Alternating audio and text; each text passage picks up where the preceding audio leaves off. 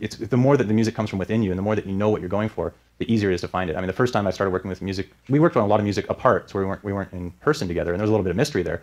Once I sat down with him together and we were working on music together, I saw certain habits from him that I'd worked with a lot of different guys in studios. Like I wasn't green to working with other people, but he had some really weird things that he did that I'd never seen people do before.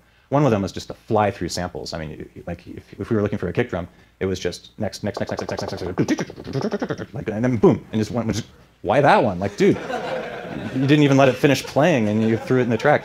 And it took me a while, like, to realize, like, he'd already made up his mind. In his head, he already knew the sound of the kick drum that he wanted, and he just was waiting to find the one that was close enough of a match. And when he found one that was close, yep, okay, that'll do, and threw it in there. And then you're done with the kick drum for now. Like, now we're on to the next thing.